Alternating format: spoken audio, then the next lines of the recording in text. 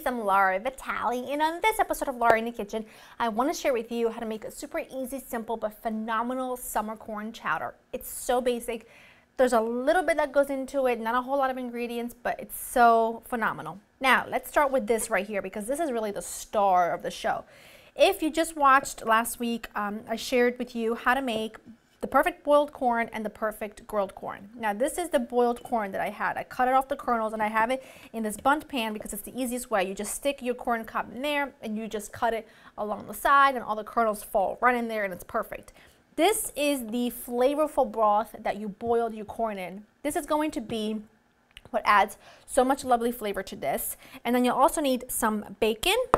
You'll need some butter, you need a little bit more milk, you'll need some finely chopped celery, onion, and garlic. You'll need some golden potatoes, and I just peel them and dice them really small, and some salt and pepper. And at the end, I'm just gonna add a little bit of chives. What I also have in here is just some more corn and some more of the stock to separate because I'm going to blend this with my immersion blender to really add a richness and thickness without having to add any flour or anything like that. So in this pan, first thing I'm gonna do is add my bacon.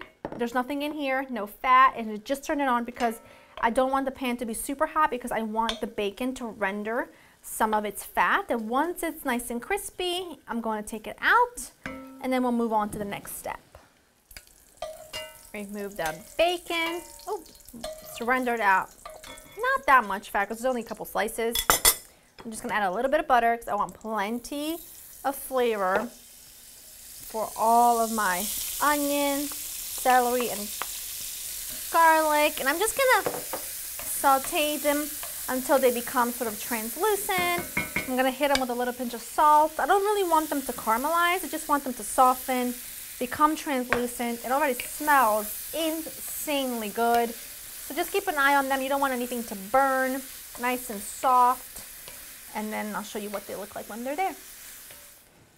These look fantastic. I'm just gonna go ahead and add my stock. I don't need all of it. So I'm just gonna take some and reserve it. Some milk. If you don't have the magical cooking broth from the corn, say you're just doing this with some fresh corn on the cob, then you would just use a little bit of chicken stock and some more milk. Some more milk to the mixture. So I'm gonna add my potatoes. Add that right in. Looks good. I added the milk. I'm gonna add the bacon right back in. Now this is gonna need, the potatoes will take about 40 minutes to cook until tender.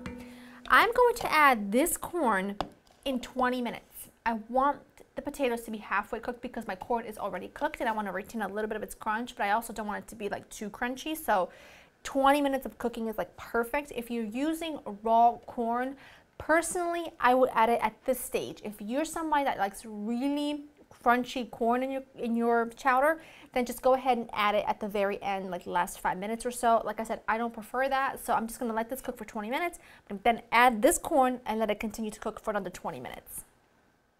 All right, so in total, it's been about 40 minutes that this has been simmering. I added my corn 20 minutes in. I just tasted it, and the corn is still crunchy, so do not fear.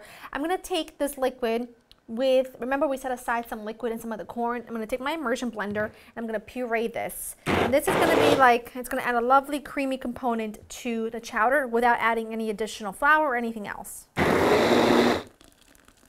Add this right in. Look how gorgeous. I mean, this is like my dream right here. I'm going to add a good pinch of salt and lots of black pepper. I'm going to let it simmer. Come on! You know what? This thing is so disrespectful. It like jams up on me, it clogs up on me. I mean, anyone. Anyway, I'm really getting mad now. I'm gonna let this simmer for a little bit while I fight with this pepper grinder. And then we will be ready to serve. And look how beautiful. I mean, look at the color. Look at that. And it smells like summer. Turning that off, and it is just absolutely gorgeous. If you want it thicker with more of a cream thick consistency, then you could do a roux. For me, it's an absolutely no-no. The only thing I want the thickness to come from It's the potatoes and that corn, and that is it. And that is absolute perfection. Now, I might be nuts because, you know, this week in Jersey, it's been 98 degrees every day. Shout out to one of my favorite 90s boy bands. Literally 100 degrees outside, and I'm making soup. But you know what? Mother Nature said, here's beautiful, delicious sweet corn. It calls for a summer corn chowder. And I blush because that's what I do. Let me take a little taste of roux. Oh, hot. I'm crazy though because I'm really hot and sweaty.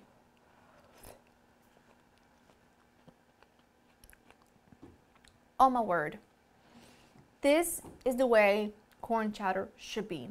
Completely pure, mostly corn, no peppers because I feel like bell peppers are just too strong of a flavor and they compete with the sweetness of the corn.